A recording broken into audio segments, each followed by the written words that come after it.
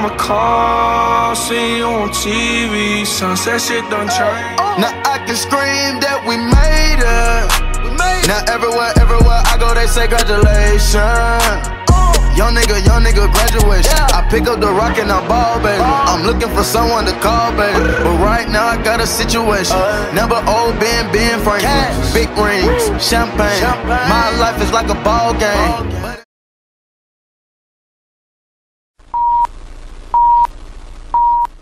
Good evening and welcome to another episode of the San Antonio Soccer RoundTable. We had an exciting match against Fresno this past weekend that ended up in 3 points for San Antonio FC. Some much needed points and kind of a turnaround we've seen from the club now in the last couple of weeks. It's got us really excited heading into the Valley for our derby down there in Edinburgh versus RGV on Saturday. Found out that the bus trip isn't going to happen for that event. Couldn't get enough people signed up to get that approved and head down there. But I know there's still a lot of people that are going to be jumping in their cars and driving the 3-4 hours, past absolutely nothing down there to Edinburgh to go sit in an empty stadium and out support the home team down there. But before we get into that too much, let's talk about that Fresno match. Jose, what were your thoughts from the game? Overall, man, I was kind of worried a little bit, not too much, with Ever Guzman going out against Vegas and getting that little injury that he got. Again, with the Spurs, we don't know how serious it is. So Bruce coming in starting. So I was kind of nervous to see how he was going to handle it. If it was going to be too much pressure for him, or what, but I mean, it wasn't. He proved that it wasn't. Overall, the team play, I think it was. I don't think it was as good as Las Vegas game, but it was up there. It was up there in quality. A big factor for me and somebody that's winning me over this season as maybe one of the top 3 players for the team so far is King. He continues to prove himself. He's quick, man. He's fast. In that first goal, that through ball that Sonny put on him, the defender, I believe he passed the defender. The defender was ahead of him, and he just passed him, and he couldn't catch up. And he put that ball in the 6 box, and Gordon wasn't able to get to it, but luckily Bruce was there in the back in the second post, and it was a good goal and an even better celebration knowing where he comes from.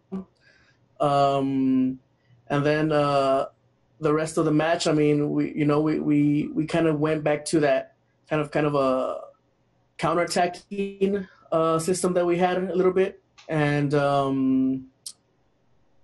that Fresno goal, Todd here will talk more about it. But I mean, it was an error on our defense that I think that could have been prevented. But soccer is soccer, so stuff like that happens. And then that wonder / blooper of a goal that Sonny had, it was about what, 40 yards out, probably about 25, 30. 25, 30. Okay, But it wasn't. And it wasn't his goal. It wasn't a straight shot either, because he kind of did it with the outside of the foot there to get a kind of a curve towards the second post, and it hit the post and it hit right at the back of the keeper. I don't know if Scott, that ever happened to you, man, but I do know that it's happened to never. I was always perfect. I do know that it's happened to I know it happened to Mexico goalie once. I believe maybe it was in that Chile 7-0. I'm not sure. Or on the Germany one, I'm not sure, but it was a blooper of a goal, but it was still a great goal, great to see, and finally Sonny's on the board, and Not on the board. It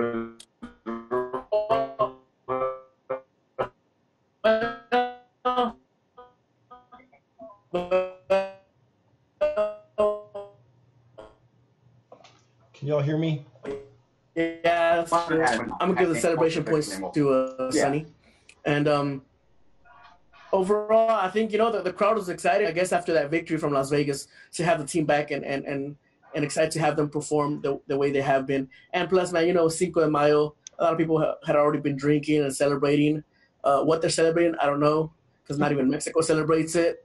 But and the club did have some good promotions. $1 beer, $3 margaritas / Kool-Aids that they had out there. Those things were so sweet. I don't know if it was too hot or they weren't expecting as many people to buy them, but they were too liquidy for my taste and sweet. And we had some mariachis after the game, but I think overall it was a good night, a fun night for the fans that made it out there, and hoping to see that we move on from this game and continue to grow, and let's not fall back to the way we were playing before.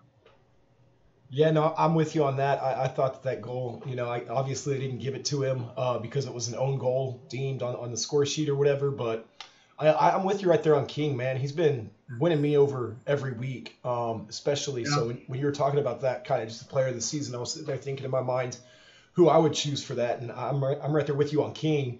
Obviously, Alex Bruce playing very well, and you mentioned that he was right there where he needed to be this time to close it down and get that first goal finally after those two got called back last week. But last week he was right there in the box too, ready to crash one in if need be. So it's good to see him. He's always right there in the mix. But Todd, what were your takeaways from the match? Who was your man of the match? Let's start with that. I'd have to give man of the match to Diego. I think they picked right this week. Those saves kept us in it. We could have easily, one or two bad saves. If he would have missed one or two of those, we would have lost, maybe drawn. He made some spectacular saves. King would have to be my player of the season so far. He's just phenomenal, and the way they're utilizing him on the wings is great. 3 assists so far this season, tied most for a San Antonio defender, and we're 8 games into the season, 9 games. Mm-hmm. So you can look for him to have 7 or 8 by the end of the year, hopefully. Yeah. Bruce looked really good to me. I thought he played really well. The connection with him and Gordon looked really good to me. There was some really nice passing between the two. Yeah, how did you like Gordon? Just having the fact that he hadn't played as much. I mean, well, I expected Gordon and Bruce to work well together. They room together on the road. They drive to practices together. They know one another. And you have to talk in the car. So I expected them to be on the same page. I was really impressed with Gordon. I thought it was Gordon's best match of the season so far. Like I said, Bruce I thought was really good. Still not sold on our center backs. I thought the one goal that was given up, don't get me wrong, Fresno, that heel pass to Johnson was nice. Really nice looking. But if Ryan had been in position, that would have never got to Johnson. So that, to me, that goal was against our defense. I still think Restrepo's doing a great job. Like I said, out of all the goals that have been let in, I've only put 1 on him, and it didn't really matter. He was, the third goal against OC. Mm-hmm. It didn't matter. He was trying to make something happen. Everybody was pushed forward. So I was amazed that San Antonio didn't make any subs until the 90th minute. That did surprise me. Kind of a little different than what they've been doing. Jose mentioned they didn't look quite as good as they did against Vegas, but the lineup wasn't the same. Bruce was shouldn't be in there, but man, he's proven himself week in and week out. I've been against the Rafa from the start, thinking that he had too big of a role. Mm-hmm. Yeah, I was wrong. He's been looking really good, and he's shown to be the true leader of that team. I agree. Yeah, I think you saw Ryan a little bit. I know one of the big concerns over him being captain and talking to the official and stuff like that. I kind of saw him this last game doing a little bit more of that, though, so it was kind of good to see him actually, complaining about calls and stuff like that and fighting for his teammates. But Rafa he's outperformed what I know my expectations were for him this season, not because of skill or talent, but just because of age. It's not a knock on him. It's just for him to be playing the amount of time he is back to back to back, it's good to see. It's really good to see. So one question I was kind of curious, just I I know we were talking about Diego and stuff like that, and I'll start with you, Todd. But as far as the U.S. Open Cup, we'll know who our opponent's going to be tomorrow, and that game will be, coming up here. Who do you see playing goalie for San Antonio FC in the Open Cup? Do you see Diego or Lee or maybe Cardone? I see Cardone for the simple fact that from Saturday when we face RGV, so we have that match on the 12th. Then we have on the 16th, we have the Open Cup. And then on the 19th, we have RGV. So in a matter of a week, 7 days, we have 3 matches. I don't see Diego going all 3. So I see him giving Cardone the Open Cup start. It'll be fun to get to see him play. I hope we get to see some minutes from him. I know they played Lee Johnson a little bit last year out there in the Open Cup, but it'll be fun just kind of to get to see him get some minutes hopefully and everything. What about you, Jose? You see Cardone playing goalie for the Open Cup as well? Yeah, most of the teams, and this is like worldwide that we see, most of the teams that play the cups, they'll put in their second keeper out there along with their second striker. So yeah, I expect Cardone to be in the Open Cups as far as we can go. Well, we've got another game coming. I think that first round match, we're gonna have a totally different lineup. I see Cuomo being in for defense. He's been on the bench in the 18 every match. We haven't seen a minute. Lopez. I see him run out for the Open Cup. Lopez, he's been sitting out the last couple matches. My big question is, if Guzman is healthy, who plays against RGV and who plays in the Open Cup? Man, it's tough. It's tough because, okay, let's say he's not healthy. Let's say his injury's longer. Does Alex Bruce play RGV, Open Cup, and then Tosa? I would think he can. He's 19 years old. Well, yeah, but as far as the way teams do, they try to rotate, risk, and try to not over use your player or whatnot. But who else can we if ever not there? Who technically a forward? Elizondo? I think you could put Elizondo up there, even though lately he's been playing in the midfield. So there are options. But again, it's the big question is Bruce, the last 2 matches has proven that he can play at this level. I agree.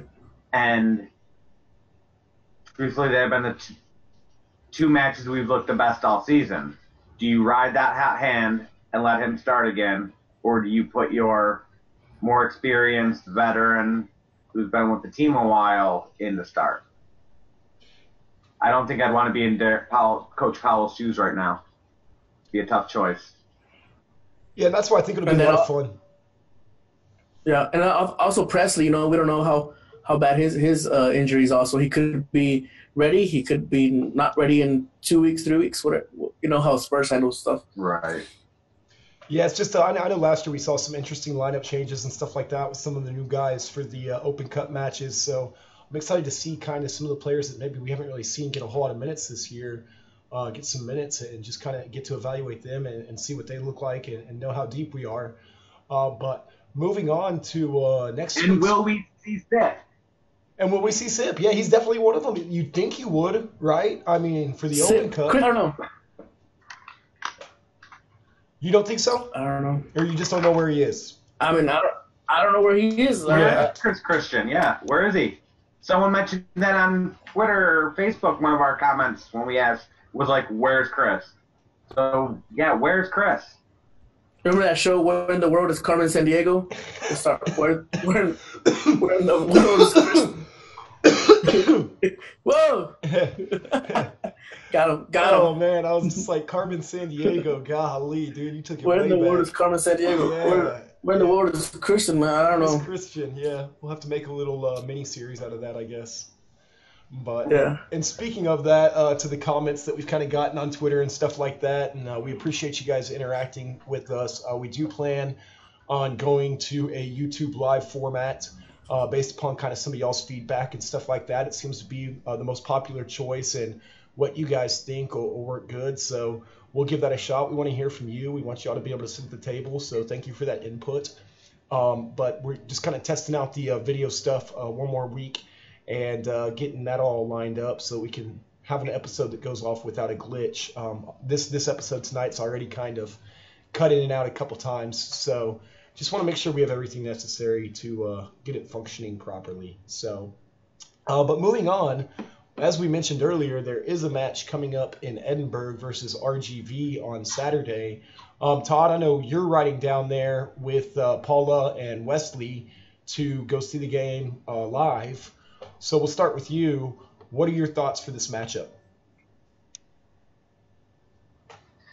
Don't underestimate the Toros.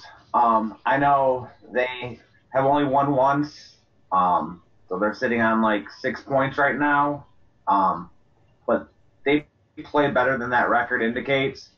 They can score goals. Their defense and their goalkeeper are finally getting on the same page. Their last 2 matches have been clean sheets. One of them against a team that pretty much devastated us in Orange County, who they beat 2-0. That was a surprise. Yeah, that was a shock.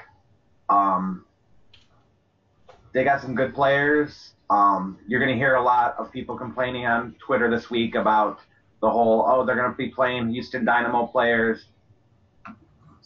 Seriously, people, that's a non-issue. These are not the designated players for Houston. These are not the starting 11 for Houston.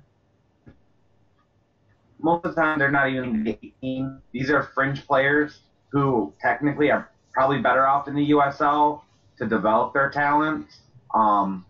Memo Rodriguez is one that we might see. Before last weekend, when I was watching the matches, he had 2 appearances for a total of 7 minutes with the Dynamo. So we're not talking these are the stars. Every time we play a 2-team or a hybrid team, we hear it, and it's not an issue. It's something that someone can complain about if we lose. Oh, they sent down 7 players. They sent down 7 players that have never seen the MLS pitch. So don't worry about that. The ones to watch out for are Todd Wharton, their captain. He's already been on the Team of the Week twice, and this is when they were losing and drawing. Tied for the team lead in goals, tied in the team lead in assists. He leads the team in the key pass category and the overall passes. He's the team captain. The whole offense is going to revolve around Todd Wharton. And the other one is their forward, Aldo Quintanilla. He's the one he's tied for the lead in goals with. So those are the 2 you got to watch out for. And then Nico Corti, their goalie, is really coming onto his own the last couple of weeks. But he's only registered 11 saves on the season for a whopping 58% save rate. So if we can get in and pressure him, there's a chance that we can knock in some goals. So speaking of knocking in some goals, what are your score predictions then for this one? 2-0 us. I like it. I like 1-0 San Antonio. Well, we'll have to see what they do. Obviously, it's a big rival. I know for a lot of people, it being Mother's Day weekend, it's just going to kind of be a little bit difficult to make that trip down there to go see that game in person. So however you're watching it, support the club, whether it's on YouTube, whether it's going down there and everything. And it's going to be kind of a short turnaround time because we've got a few matches coming up kind of back-to-back with the Open Cup, as we mentioned. Well, Jose, did you have any final thoughts or anything you wanted to add? We know this is kind of a short episode this week, guys, but with Open Cup starting up and everything, Harry's not really feeling too good, so we wanted to get something out there to you, just kind of congratulating the guys on Fresno and taking a look at the RGV match coming up. But final thoughts, Jose? Yeah, I just hope the team keeps improving on what we've seen. It's good. I think it could be better. I think like everybody said, the potential is there to improve on what we've done so far, and I hope. I'm not sure. By the way the injury looked when Guzman went down in Las Vegas. It must have been some sort of a hamstring or something pull in the back. So those are kind of tricky, and those sometimes takes a while. So I'm thinking Alex is going to be playing again, and I believed in this kid since we saw his preseason stats. He kept scoring, so hopefully he continues that. I know Todd believes in him. Before we saw his preseason, let's just say that. Okay, well, yeah, you beat me that one. And just one thing I want to add is the academy team. If you haven't had a chance to go out, they are going to be playing Saturday in Houston, but on Sunday they'll be playing at Star. There's going to be 2 games out there, starting at 1 o'clock and the second one at 3. And this is going to be the second to last chance you can see them here in San Antonio. The next opportunity will be in June 3rd for their, I believe, for their final match of the season. So if y'all haven't had a chance to go out to see the boys, head on out there, for it's Mother's Day. So maybe you could, a couple of hours of soccer out there before you go to dinner or lunch or after lunch. And yeah, that's pretty much it, man. Hopefully we get another win and continue to climb up the ladder in the West. Yeah, I'm just going to do the old, like a mani-pedi gift card and give that to Savannah on Sunday so her and her mom can go get a manicure, and then I'll just take Delaney and we'll go watch the game.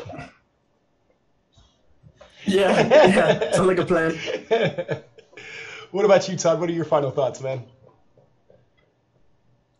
The crowd at Toyota Field was great this past weekend. The boys are going to need us in the Valley, so if you have a chance to get down there, let's, like last year when we went down there, let's bring a nice contingent, cheer on them, pumps up the guys. As Jose said, the academy teams, they play great. It's a great time out there. Unfortunately, there's no booze, but it's still a good time out there. You get to hang around a lot of people, talk soccer. I know a couple of Mission City people will be out there next Sunday. You'll probably see me out there. Scott probably go out there. Jose brought it up, so I hope I see him out there. So let's just keep supporting San Antonio Football Club in all its forms. Mm-hmm. Absolutely, yeah. We've got some other teams fixing to start up and everything too as well. So we'll be sure to highlight those and everything, and talk about some of that as we get a little bit closer to their season. Samba FC, and then obviously the San Antonio Blossoms, WPSL going to be starting up. I think they usually start up in like June, don't they? It's a quick season. It runs through. It's only like 60 days to try and get all those games in. But I think it's June, I think. June, yeah, into June, yeah. Okay.